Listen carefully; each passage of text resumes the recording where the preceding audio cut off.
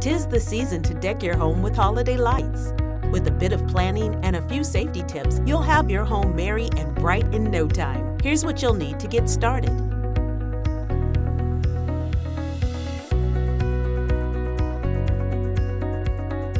First, consider the type of lights that will work best for your situation and decor style. Whether you opt for warm, incandescent string lights or colorful, energy-efficient LEDs, make sure they are rated for outdoor use. And don't forget to check out specialty lights, from easy-to-install net lighting for shrubbery to programmable voice-activated smart LED bulbs. There's no end to the possibilities. Next, map out your focal points around windows and doors, on porches, along walkways, and in the yard. Then measure those areas so you can easily calculate how many light strands you'll need. And measure the distance to your power sources too, in case extension cords are necessary. If you plan on linking light strands, pay close attention to their connection limits.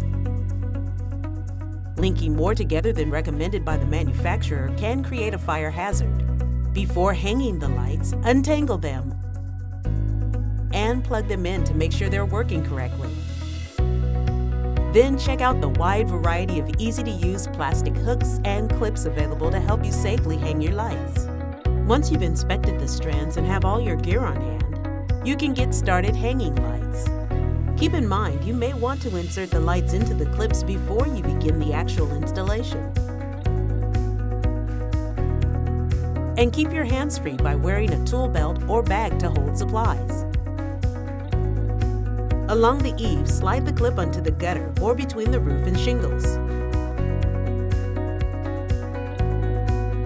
Use adhesive clips on railings, columns, and windows. Just peel the backing, then press the clip into place. To illuminate paths and driveways, use light stakes. And finally, effortlessly control your light show via a light-sensing timer with a convenient remote.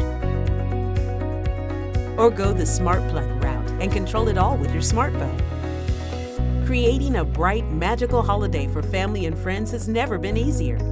Good luck, and thanks for shopping at the Home Depot.